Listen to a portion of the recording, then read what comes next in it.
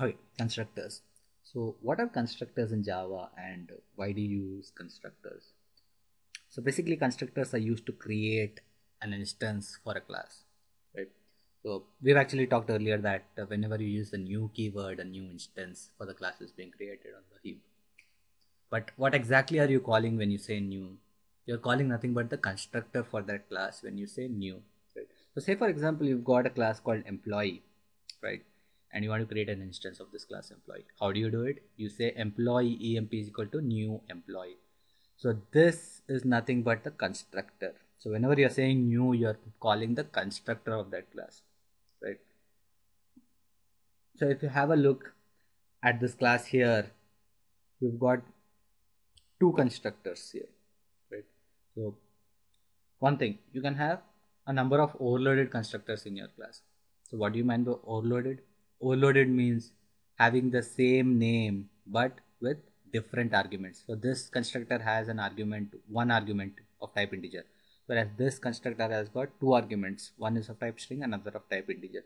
So we'll actually be talking about overloading, overriding, and all this stuff later in the session. Okay. So let's just assume that these are two constructors we have in this class employee, right? And if you have a closer look, this looks actually very similar to general methods in your class, right? A method would also have looked the same way as you can see the constructor. So what's the difference between a method and constructor? How can you identify if a particular thing is a method or constructor? Based on the name. So every constructor should have the same name as the class name. So if the class name is employee, my constructor should be employee. If I have any other name, that means it's a method, it's not a constructor. Okay. And one more thing, your methods can have a return type. What your constructors cannot have a return type, right? And you can have any access modifier for your constructors. You can have public, private, protected, default, anything. Okay. All right. So why do you use constructors? What do you actually put in a constructor? So we know that constructors are used to create an instance, but what do you put in this constructor block? So basically, whatever initialization you need to do, you can put it in the constructors. So say for example, I need to create a new employee. Okay, just today a new employee has joined my organization, right? So I create a new employee object for him, and later in the day, sometime I'll enter his details into that object. Okay. So how do I actually associate this employee? How do I create an instance of this employee? I'm going to create an employee object and I'm going to pass the employee ID to that employee object. Okay. Say I have assigned this new employee an employee ID of 65. I'm going to create a new employee object with the employee ID value of 65. Right? There's nothing but the instance variable for the employee class. So whatever initializations you need to do perform, you can do that in the constructor. So you basically have access to all the instance variables in your constructor. Okay. So now let's take for example, for the moment, let's just assume that these two constructors are not there. I don't have any constructors in the class. And if I say employee emp is equal to new employee, will my code work or is it going to fail? Because I don't have any constructors and I'm calling this constructor here.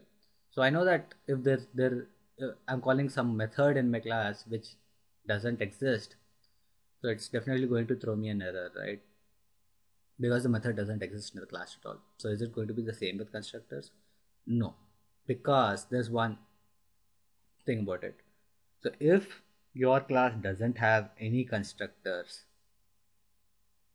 defined, the compiler itself is going to put a no argument constructor in your class, which doesn't have any implementation, right? So even though there is no constructor in this class, this statement is still not going to give any error. It's still going to work and it's going to create an instance for my class. But if you have any overloaded constructor defined in your class, the compiler will not put a default constructor in your class.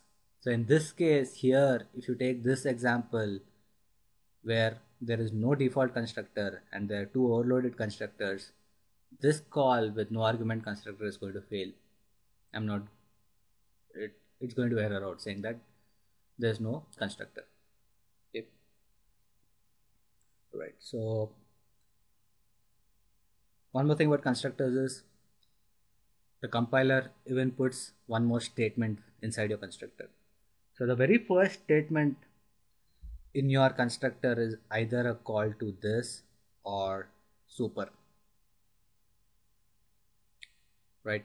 So basically by default, if you don't put this or super, it calls super. Okay, it calls super with no argument. So what does it mean? That means that whichever class this employee is extending from, it's going to call the constructor of that class. It's going to call the no argument constructor of that class, right? So if employee is not being extended from any other class, the superclass is actually going to be the object class. So any class will definitely have a superclass, and if you don't have any superclass, that means the superclass is object. So it's going to call the no argument constructor of the object class, right? But you can still put a different call to super or this. So you can say, you can call an overloaded constructor using this, or you can still call an overloaded constructor of the superclass using the super, right? So basically the first statement should in any constructor should be a call either to this or super, and if you fail to do that, it's going to throw an error, right? And if you don't put any calls to this or super in your constructor, by default the compiler is going to put a super call as a first statement in your constructor, right?